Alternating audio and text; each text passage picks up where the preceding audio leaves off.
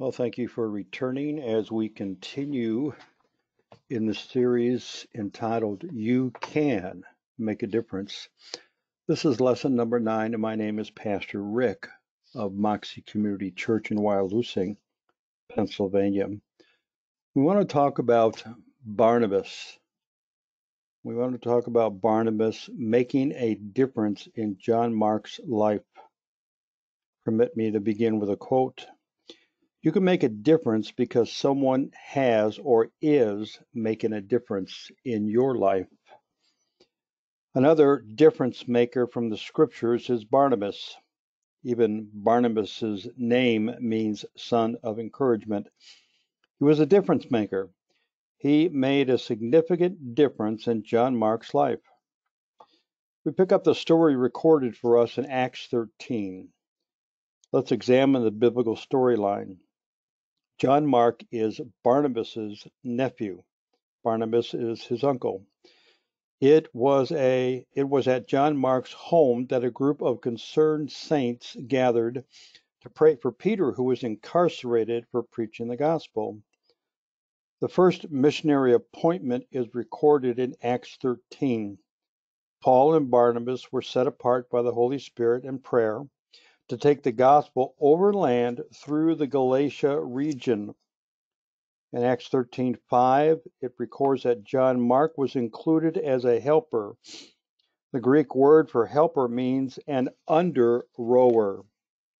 Now, in the Gospels, the word is most often translated as officer, someone who assists others in court or the military.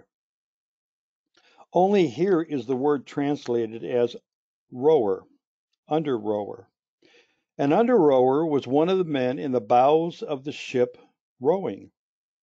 His efforts, coupled with others under-rowers, helped the ship reach its destination and achieve its goals. John Mark was an under-rower to Paul and Barnabas. Now, we do not know exactly how this came about, but nevertheless, he had a specific task. His was not to evangelize, but to assist Paul and Barnabas in such a way as to free them so they could concentrate on presenting the gospel effectively. The text tells us they sailed to Cyprus, and when they reached Salamis, they preached the gospel, Paul and Barnabas. They traveled through the entire island, and when they reached Paphos, the first signs of spiritual opposition arose. The Spirit of God aided Paul and Barnabas in dealing with the spiritual antagonism at Patmos. There was no personal harm suffered by the trio. Afterwards, they set sail to Perga in Pamphylia, and this is where John Mark left them. There's no indication as to why John Mark left and returned to Jerusalem. John Mark did not return to Antioch, the commissioning church. John Mark had not witnessed or endured any persecution. Some say it was because John Mark was biased and struggled with the gospel being offered to Gentiles. But we will never know until we reach heaven to ask John Mark. Any suggestions are speculative.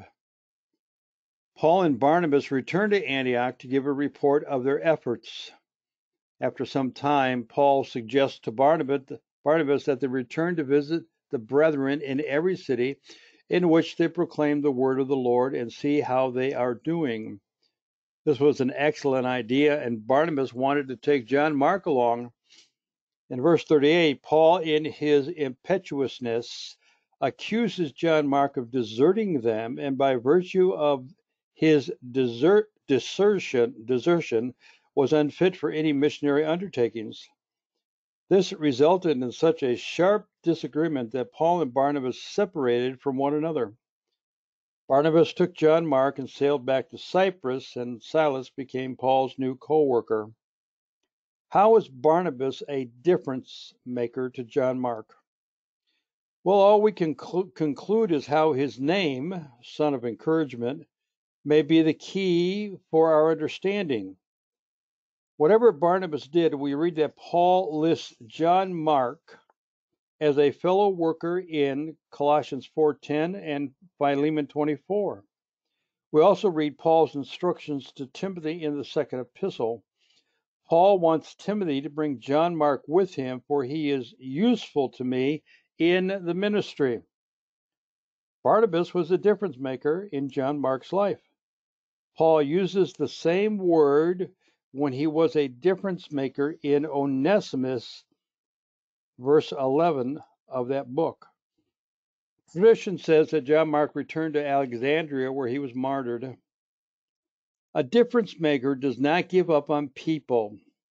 Difference makers know that people, like themselves, fail and fall. Often we give up on people when they do not meet our expectations. Be a Barnabas. Perhaps God has already brought someone into your life that has failed or fallen.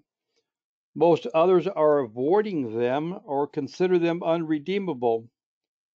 That's the attitude Paul had with John Mark. But Barnabas did not stop at seeing John Mark's failure and fall.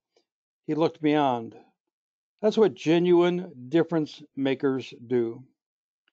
Great treasure is often found under the rubble of a fallen, broken, and shattered life. A difference maker does not give up on another because they remember that God did not give up on them. You got somebody in your life that you're trying to make a difference and you're frustrated?